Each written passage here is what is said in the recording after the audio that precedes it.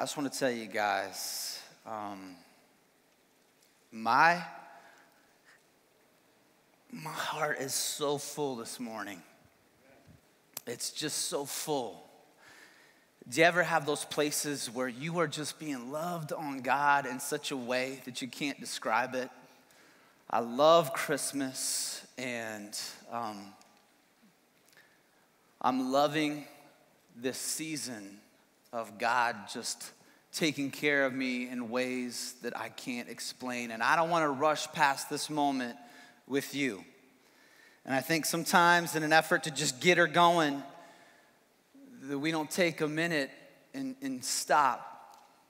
And yeah, we've worshiped and all that, but just take a minute for yourself and realize we're sitting and standing in the presence of an almighty God with a message for us that's desperately needed for someone today.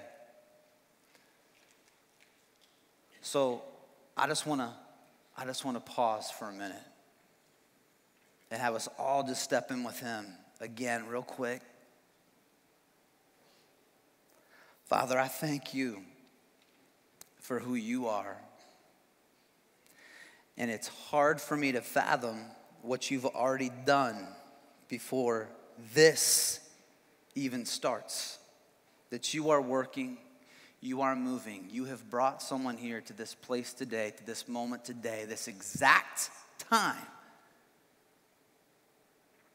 to receive your message, your word, the change for their life that they need. God, you are amazing. And Jesus, we thank you that we have access to our Father through you, for your gift to us. So it's in your name that we pray. Amen. Okay, well, I thought I'd get crazy and start today by reading something out of the Bible. Is that okay with you guys? Yeah. So, we're going to jump right into our passage here today. This is a famous passage of Scripture around this time of year, around Christmas time. This is written by Dr. Luke, a follower of Jesus Christ, a man passionate about Jesus. So I'm going to invite you to stand up with me. We're jumping into Luke chapter 2. Luke chapter 2. I'm going to start in verse 8, and you guys can follow along with me. So Luke's writing here, and he says, "And there are shepherds living out in the fields nearby. They're in Bethlehem. And they were keeping watch over their flocks at night. And an angel of the Lord appeared to them, and the glory of the Lord shone around them." This big, bright lights bursting all around them. And these dudes lost their loving mind. They were terrified. But the angel said to them, "Don't be afraid. I'm bringing you good news of great joy that's going to be for all people. Today, in the town of David, Bethlehem, a Savior has been born to you. He is Christ, the Messiah, the Anointed One, the Lord. And this is going to be a sign to you. You're going to find this baby wrapped in cloths and lying in a manger." Suddenly, out of nowhere, the whole sky fills up with this great company of heavenly hosts. And they appeared with this angel, and they were praising God and saying, "Glory to God in the highest, and on earth, peace." And on earth, peace to men on whom his favor rests. When the angels had left them and gone into heaven, the shepherds said to one another, What happened? Let's go to Bethlehem and see this thing that has happened, which the Lord has told us about." So they boogied down to Bethlehem, and they found Mary and Joseph and the baby who was lying in the manger. And when they had seen him, they spread the word. They spread the word concerning what had been told them about this child. And all who heard it were amazed at what the shepherds said to them. But Mary treasured up all these things and pondered them in her heart. And the shepherds returned. They were glorifying. They were praising. They were high-fiving. And they were praising God for all the things that they had heard and seen, which were just as they had been told. You guys can have a seat. I think this would be a good time to honor any shepherds we have in the house today. No shepherds today. Okay. Listen, isn't it amazing how our God works? I want to tell you guys something, a little something as we get into this about shepherds back in the day. Okay? You know, let's just tell it like it is here. Shepherds, these dudes were like the degenerates of society, man. They were right up there with con men, crooks. These guys were trusted so little that their testimony was not even allowed in a court of law. And our God decides to make the announcement of the Savior of the world coming to guys just like this on a hillside somewhere outside Bethlehem. Listen, if you have ever felt unwanted, unnoticed, rejected, dejected, take great hope in God and who He is, because He loves the least of these. He loves them. And I love the fact that it was shepherds who the angels made this announcement to.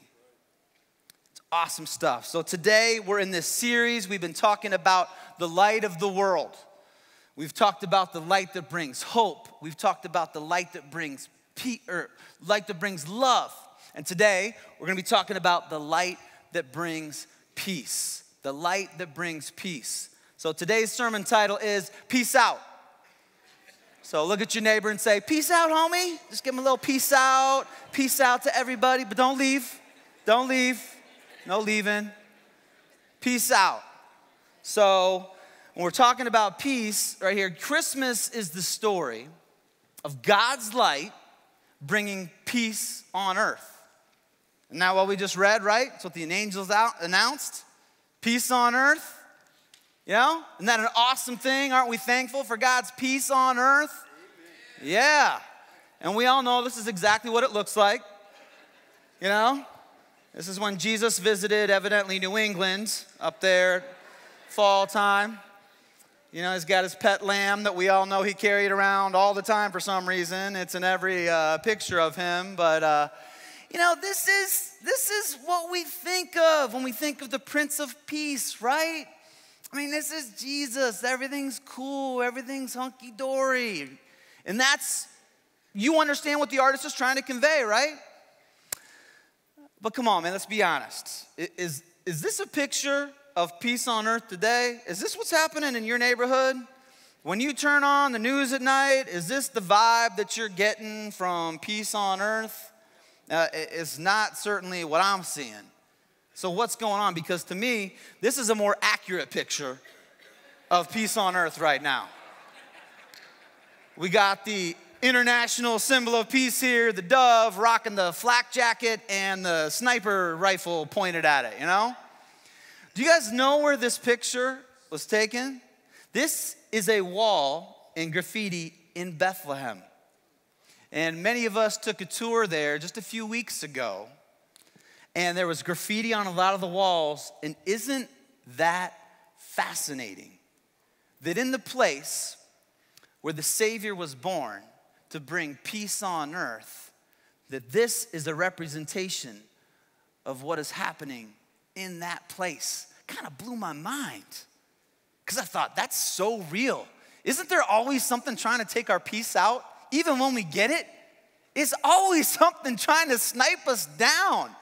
We recently just bought a house, you know? I mean, it's supposed to be like, we've been in the same house 19 years, and we're getting into this house. It's supposed to be this awesome, joyful time. Dude, it was nuts, man. Things always trying to bring me down. You're trying to get a loan, and these people now need like a note from your third grade teacher, your bank account when you were 5, doctor's records, and you're like, what is going on? Answering the phone all day, trying to take care of that. We finally get that all settled, and we're trying to actually move into the house. And, you know, I moved a lot when I was a kid. I mean, a lot. And so Jacob's family, we don't play around with the moving. It's like, let's get her done, baby. We are up. We got the boxes done. We are going. So my wife had to call me during the move. I tried to shoot for like half hour, 45 minutes. Let's get this thing done, baby. And she's like, honey, I just got to tell you, you're freaking the kids out. You're freaking the kids out. You're in spaz mode. Let's dial it down. So we get into the house, and it's awesome, and we're loving it. It's a beautiful place. And I think it's the second night, my daughter comes in, and she's like, Dad, I think I got the car stuck. I'm like, dude, what are you talking about, dude? You got the car stuck. This child robbing my peace. I come out. We have a huge driveway, and somehow she has managed to drive her car completely off the drive into the now swampy side yard and decided to keep revving the wheel to try to get it out. I'm like, dude, you're killing me, man. You're killing me. Robbing my peace. Thankfully, we got a head start on the swimming pool we're going to put in there next year with the big holes we left in the yard. You know, robbing our always, man. You guys know what I'm talking about? Something trying to shoot our peace, this peace of God that we've been promised. That we've been promised. So what I want to do today is, if you know me, if you've ever heard me talk up here, we're keeping it simple, man. Get your crayons out. John's up here speaking. It's not going to be all that. I want to try to keep it simple for you guys. That's how God keeps it for me. And we're going to talk about what the peace of God isn't and what it is, and how we can experience this more in our life. So what I want to start with is this, is just a simple fact that the peace of God is for followers of Jesus. I think a lot of times what happens, with us, and certainly with the world is, where's this peace God promised? Well, that peace is promised for people that follow Jesus. And even those of us that claim to follow him, when we're not, that peace isn't gonna be there. Pastor Jim talked about this in his sermon last week when we were looking at our main passage that we've been dealing with. We've been in John 8:12 for a while now, right? And Jesus is speaking here, and what did he say? I'm the light of the world. Whoever follows me will never walk in darkness, but will have the light of life. There's a condition there. So sometimes in our life, where we hear people talking about not experiencing peace, we're not experiencing peace, and the first thing we have to ask is, am I even following Jesus? Or am I trying to pick and choose the things that are important to me from the Bible? So we need to start there. The peace of God is for followers of Jesus. And then one thing that I always like to do, it's important that we define what things are not, okay? So we're going to talk first about what the peace of God is not. Isn't this sometimes just as important as what something is? Okay, I don't know about you guys. So again, I'm not the brightest bulb in the box. So my wife was gone one time, and being the wonderful, caring husband I am, there's some dishes in the sink. I'm like, I'm going to hook this girl up. I'm going to put these in the dishwasher, get it done for her, and went to get the thing going, and we were out of dishwashing detergent. No problem, because we got some Palmolive dishwashing soap here on the sink. Grab the thing, squirt some in the dishwasher, dishes, it was all liquid to me, man. I don't know if you guys have experienced the greatest show on TV, The Brady Bunch. I know it's old, but listen, greatest show ever made, Brady Bunch. The episode where Bobby tries to wash his own clothes with the wash machine and the bubbles go all through the room. That's what I came out to, man. I came out to bubbles galore, and I learned a valuable lesson. Dishwashing soap is not the same as dishwashing detergent. Important to know. So we're going to look right now at what the peace of God is not. And the first thing that we have to know is this. The peace of God is not God giving us what we want. Like, oh man, I know that. But do you really know that? When you think about how we pray and how we talk and the things that we complain about, at least I do. Man, God, if you could just give me this, whatever it is, the boyfriend, the car, the da-da-da-da-da, I'd be happy, right? And we actually use verses from Scripture to try to support this, And if we really read the Bible like adults in its context, you could never find it in there, but we do it anyway. We do it. It's natural. God, I would be at peace if I could just get this. It's almost like we think that God, for some reason, is up in heaven serenading us with that Spice Girls song. So tell me what you want, what you really, really want. I'll tell you what I want, what I really, really want. Tell me what you want, what you really, really want. I'll tell you what I want, what I really, really want. I want a new car. I want a new job. I want an Xbox, iPhone. Gimme, gimme, gimme, gimme. Spice Girls fans, I knew it. I knew it. That's not what the peace of God is about. I mean, let's just look at Jesus' life. Right when he was born, no room in the inn, born in a manger. You know, is that what was wanted? You know, what everything you want out of life? So when we look at the scripture, specifically again, followers of Jesus, again, Jesus talking here in Luke 9:23, he says to them all, if you guys want to be my disciple, anybody that wants that must deny themselves. This idea of selflessness. We hear Jesus' followers over and over saying, I've left everything to follow you, and take up their cross daily and follow me. It's such an interesting idea in the economy of the kingdom of God, how God flips things all the time. What you think is to get more stuff, that's what you need, but actually what you need is to have less of these things. So that's the first thing we want to learn about what the peace of God is not. The second thing we want to look at here, and this one's hard. This one's hard, is that we think the peace of God is God's removal of all the pain and suffering in our life. You know, again, who wants to suffer? I don't want to suffer. I don't want pain. It's not cool. It's not fun. And I'll be honest, guys, sometimes it's frustrating that I don't know why we're continually surprised by things that should be clear to us. I don't know if you encountered anybody today that was like, well, golly gee willikers, look, it's snowing out there today. You're like, dude, it's December in Northeast Ohio. What? Are you surprised, man? Welcome to Cleveland. You know, I mean, years ago when I started getting the old man hairs growing out the ears, I was surprised. But I'm not surprised anymore. I got to shave those babies off or I'll walk around like Bilbo Baggins. You know, why would I continue to be surprised? And yet, even though God's word tells us we're going to encounter trouble. Jesus talking about peace as my peace I leave you. Why? In this world you will have trouble. But take heart, I've overcome the world. One of the quotes I heard just recently was, the birthmark of a believer is a bullseye. It's so true. Peter talking about there's this enemy, this lion prowling around, seeking who he can chew up and devour, right?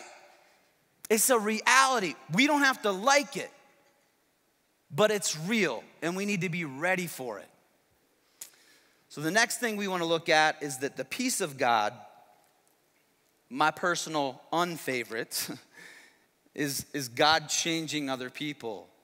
It's my unfavorite, if that's a word. Hey, Pastor Jim can make up words, so can I. Because this is probably my favorite prayer, man.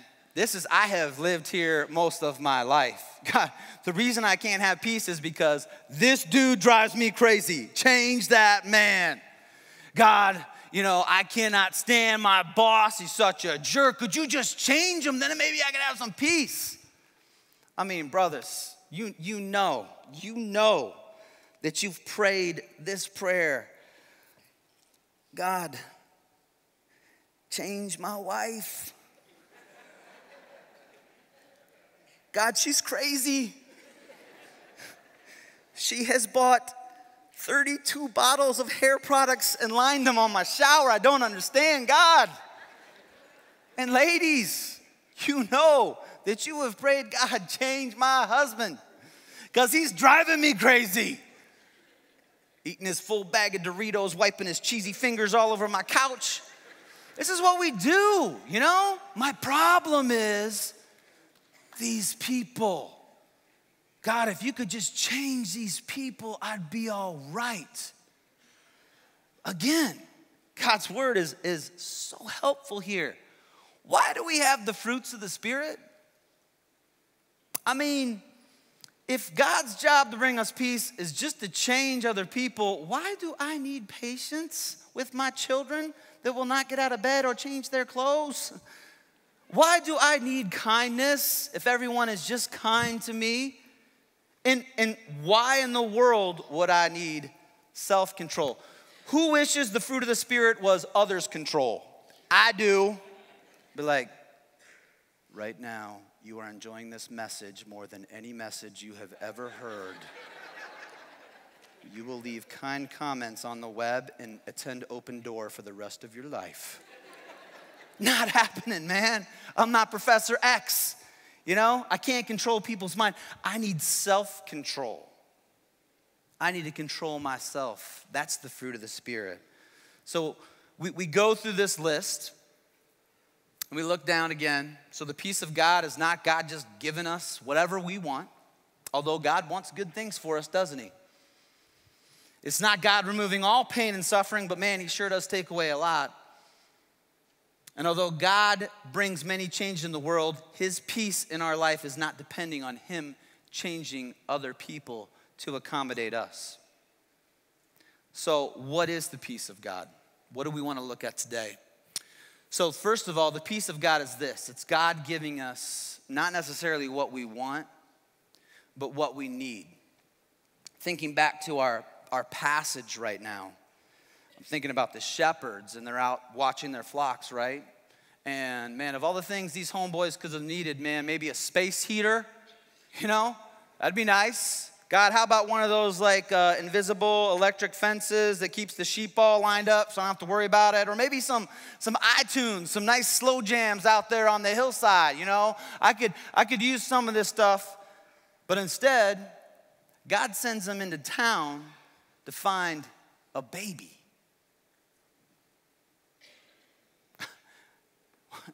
A baby. Because God knew what they needed, what you need, what I need, is a Savior. And his name is Jesus. And that's who was born that day. God gives us what we need. Jesus himself, I love Jesus. John 15, we all know this passage, a lot of us, the vine and the branches. Jesus himself saying, I'm the vine, you're the branches. If you remain in me and I in you, you're gonna bear much fruit. Because apart from me, you can do nothing. Nothing. Don't we see this all the time, man? People, again, that seem like they have everything in life that should bring them peace. Everything in life to make them be at that place of complete satisfaction. And it's not happening. It's not happening for them. These celebrity suicides, people clinically depressed, because apart from Jesus, we can do nothing. Life apart from Jesus is nothing. He's what we need. Philippians, the author Paul talking about this. God is going to meet all of our needs according to his riches. How? How does he meet all of our needs? In Christ Jesus. That's it. Every need is met in Jesus Christ. So it's interesting to me that these shepherds, who there's a very good chance in Bethlehem that these were shepherds guarding what is referred to as temple flocks. Temple flocks. So these weren't any ordinary sheep. These were lambs being raised to be used as sacrifices in the temple. They had to be perfect. They had to meet strict standards to be able to be used. And here these shepherds are who have raised these sacrificial lambs being sent into town to find the sinless, perfect Son of God, the Lamb of God, Jesus Christ. So what we need is Jesus. The next thing that we learn is that the peace of God is God's redemption of man through Jesus' pain and suffering. Again, we have to remember where we're at this time. And man has been separated from God because of our sin. We have no access to God. We have no way to get to God, no way to work our way toward God. We've been separated from him by sin and the law, because the law was there and there's no way we can fulfill the whole law. And again, thinking about these shepherds, they would know the temple and they would understand the temple. And in the middle of the temple there was something referred to as the Holy of Holies, where God himself dwelt. And nobody was allowed to go in there except for the high priest once a year to make atonement for the nation of Israel. And they would tie a rope onto his ankle in case he died in there in the presence of God. They could literally pull him out. And in front of that was a veil, more like a giant curtain. Some people think it was up to 4 inches thick. That was a symbolic reference to our separation from God. Our separation from God. So enter Jesus, and we have this amazing redemption that he brings. And I want to have us look at this great passage in Ephesians. This is the Apostle Paul writing to the people of Ephesus. Some people say Ephesus. I think Ephesus is more fun. And this is what he has to say here. I'm in Ephesians 2,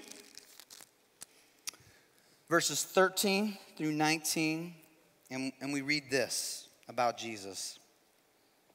But now, in Christ Jesus, you who were once far away, you've been brought near through the blood of Christ.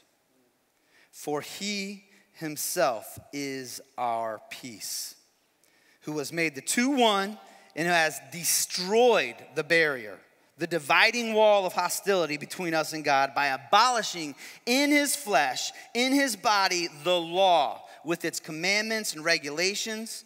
His purpose was to create in himself one new man out of the two, thus making peace. And in this one body to reconcile both of them to God through the cross, by which he put to death their hostility.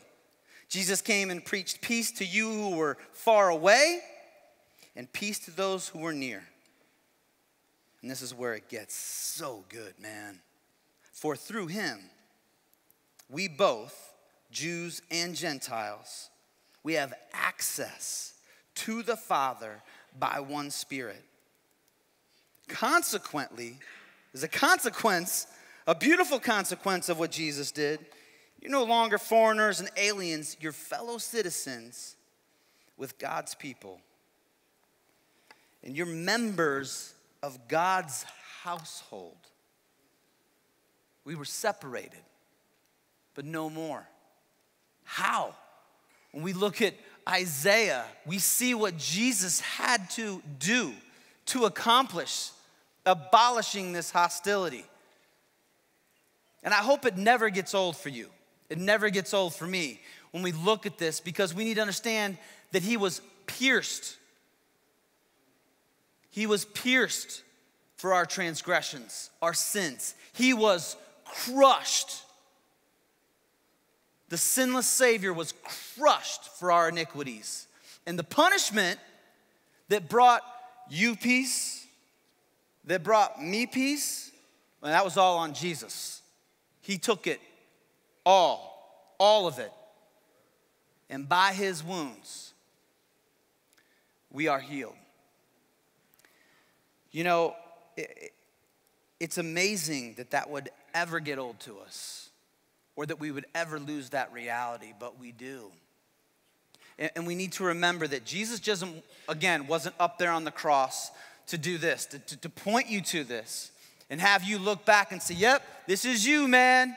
You big bad sinner. You worthless human. I've got to drag myself up here and do this. No, Jesus is here with outstretched arms, and not having the cross be the revelation of your sin and your failures in life. Jesus is up there with the most precious eyes of love, saying this cross right here is a revelation of your value to me and to my Father. This is how far we're willing to go to bring peace between you and him. Because before, with the law in our sin, we had no way to get to God. And what was interesting, the moment Jesus died, the moment he said, "It is finished," that curtain, that veil we talked about, that puppy split from top to bottom right in half. That was God's way of saying, I've accepted Jesus' sacrifice, and it's all been made right. And now, in an unfathomable reality, we can have a relationship with God and be members of his household through the belief in what Jesus did on the cross.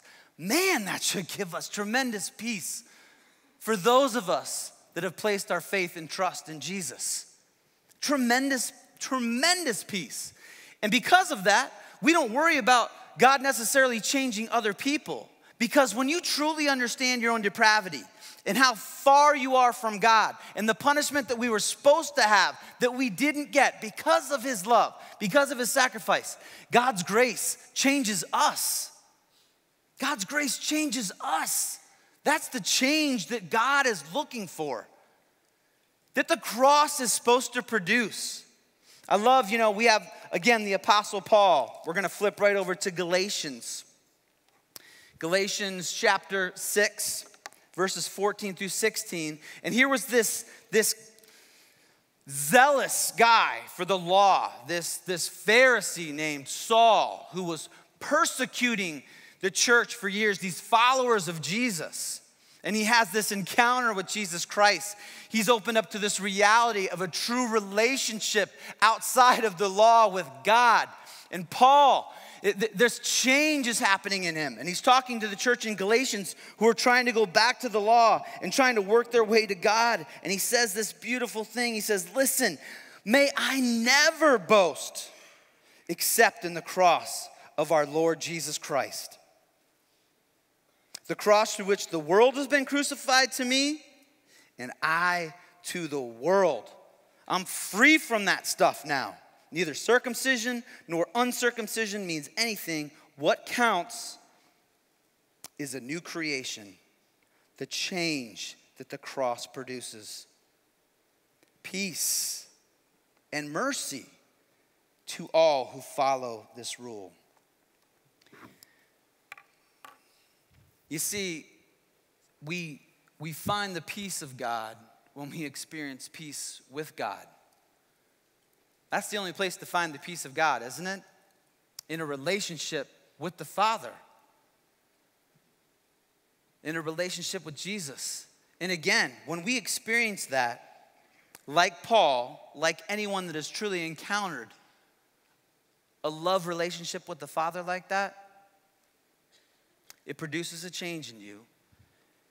And God allowed his peace in to that place, that dark place where we need it the most. For us, you and me, the church, the followers of Jesus, to be peace out. Right? That's what he did. We're not just now supposed to sit around in some Zen state because we've been forgiven and just wait for God to come back and take us all up out of here, out of this horrible place, right? Now, when I've truly let this hit my heart and it's grabbed me, I'm to be peace out. That same peace. Peace out to my family. Peace out to that cashier that never wants to smile at me. Peace out to that guy that just cut me off on the road. And I don't lift up my middle finger. My Savior was lifted up for me. So I can give that guy peace. Peace out. That's what God wants for us today. And that's where I want to end, guys. I talked about today this reality of my heart being so full. And it is because, like Paul, I've experienced this so much. Man, it's why I'm up here. It's why with every breath that I breathe, I want people to live out of this reality. Because I've been that guy, that it was everybody else why my life was no good right now. My boss, my kids, my neighbor, my wife, the government. It was everybody else. If people could just help Johnny J out, I could have some peace in my life. And the peace of the Father, the peace of Jesus came into my life, and it wrecked everything in the most beautiful way. Just blasted it out, man. And all I want people to do is say, you gotta experience this. It's so real, it's so good. But just like you guys, and just like that picture we looked at earlier of the dove, things constantly come to Jack with that, to try to take it out. And as I was preparing this message on the peace of God, a brother of mine, a close friend, someone that goes to Open Door, broke bread with many times, did ministry with, encouraged me in ways I can't even begin to tell you. 2 weeks ago, my friend took his own life. And I have never, ever been through anything like that.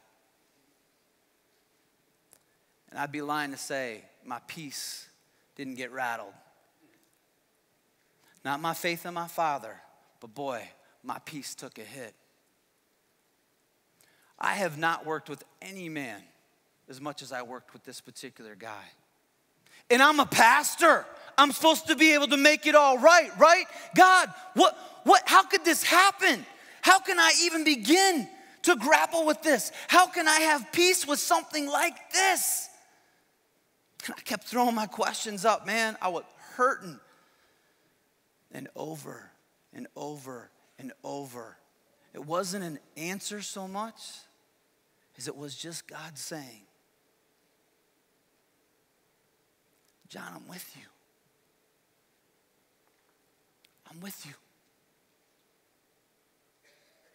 And you're like, that doesn't make sense. How can I find peace in that? And that's the last thing we need to learn about the peace of God. Listen, guys, the Bible's clear.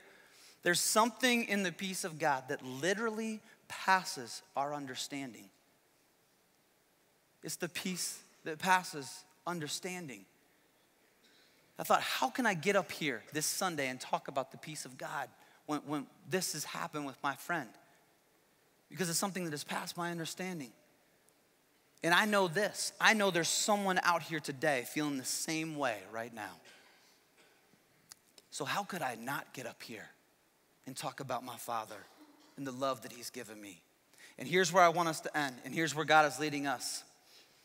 There are people out here not experiencing this peace. Followers of Jesus, right here. Avon Lake, Vermilion, right in this room. You've had issues in your family.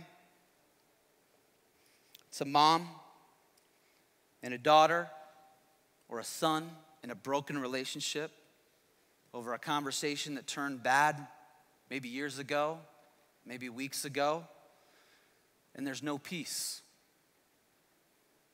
It's a husband and a wife with divorce proceedings going on right now, or they're flirting with it, or they're sitting here this morning and they're not even talking. And the peace of God is wanting to come in and reign right now in this place. Today, guys, today we bring the peace of God in here and allow Him to rule right now. Listen, no more. That was God, what God was telling me. And with that, no more. And you're thinking, hey, listen, there's no way that I could rectify this relationship with my neighbor. There's no way to be peace out to that guy. There is no way for me to be peace out to my child that has hurt me in so many ways. There's no way that I could do this in my marriage. But there is. Jesus made a way. Didn't He? He's our peace. He's what you need. You know, it's not focusing on the person. It's focusing on what's already been done for you. And so as the worship team comes up, I want you guys to start thinking about where you need peace in your home today. And maybe that person's sitting right beside you. And right now, a husband need to grab their wife's hand. That's it. That's just letting them know, I'm hearing. No words right now. My arm's around you. My hand is on yours. I am sorry. It's a parent that knows the first thing they have to do when they leave this room is call their child, grab their child, talk to their child in an effort to make peace, the peace that God has given you, to push it out. How could we not? After all we've been forgiven for, how could we withhold that from someone else? When Jesus made a way. And so as this song plays, that's what I want you to think about, because that's what I do. Guess what? I can't do it. Aren't you thinking that? I can't do it. Listen, we've heard that phrase, there's no I in team, there's no I in peace. Jesus is gonna do it for you. He's gonna make the way. He's gonna give you the strength, and it's gonna happen today. It's gonna happen today. We're gonna make peace. I was walking down the streets of Jerusalem, and we were on the Via Dolorosa, the traditional path where Jesus carried his cross.